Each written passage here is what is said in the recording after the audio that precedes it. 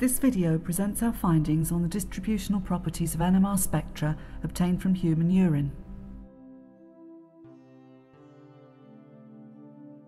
High-resolution NMR is a technique of choice for carrying out studies of large collections of biofluids. At the Institute of Food Research, we have undertaken a number of such studies in recent years. The aims have included the identification of biomarkers for nutritional status and identifying metabolite profiles associated with particular dietary interventions. The experimental designs have required collection of samples and spectra from tens or hundreds of different individuals from different cross-sections of the population, according to the purpose of each study. In recent work, we analysed samples from 300 postmenopausal women. The complete set of bucketed NMR spectra is shown here.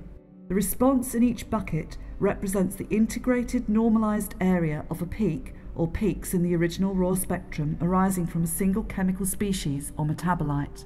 By expanding the x-axis scale, we can examine the individual responses in each bucket more closely. For example, the bucket chemical shift 3.09 parts per million is attributed to proline betaine, a compound found in plants, especially citrus fruits.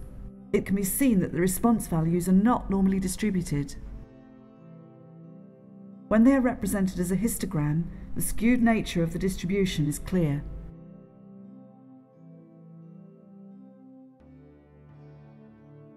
Examination of other buckets in the dataset shows that many are highly skewed, with tails of values indicating elevated levels of the corresponding metabolite.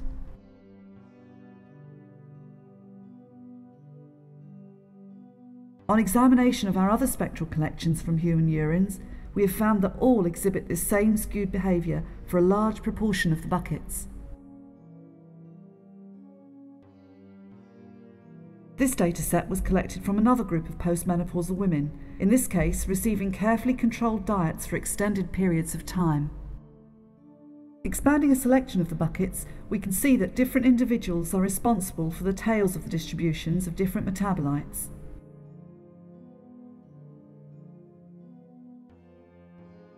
This is consistent with the finding that, irrespective of diet, people have highly characteristic urine metabolite profiles that can be distinguished from one another.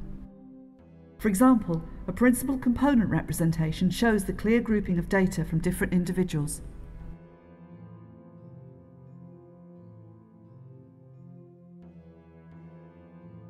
A common aim in many studies is to look for systematic differences between two or more groups of data.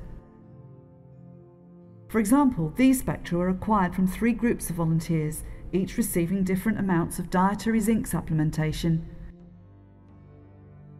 We would like to know if these levels have led to systematic changes in the metabolite profiles.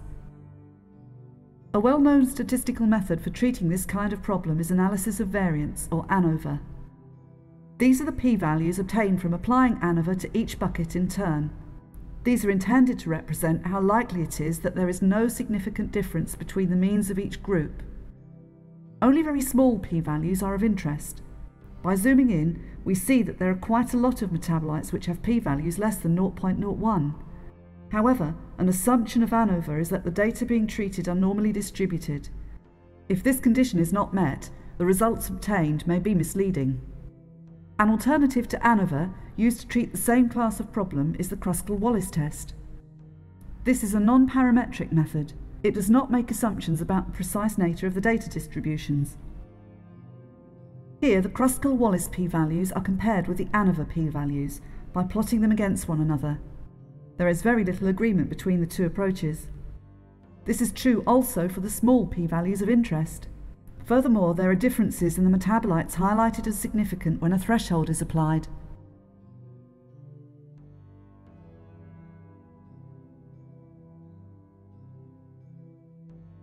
For some metabolites, whereas the ANOVA p-value may be very small, the Kruskal-Wallis p-value is not. One such bucket is at 7.12 ppm. The histograms show the distribution of the data in each of the groups.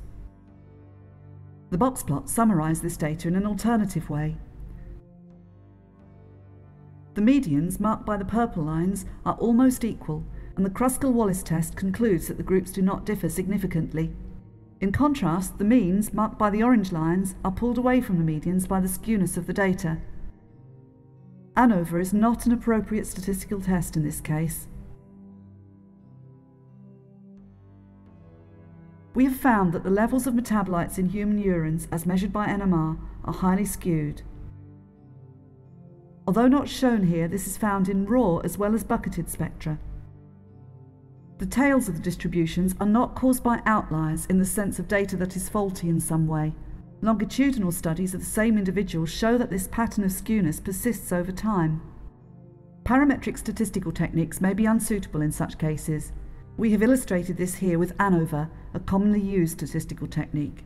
An example of an alternative approach is the non-parametric Kruskal-Wallis test. Essentially, this is ANOVA on rank-transformed data.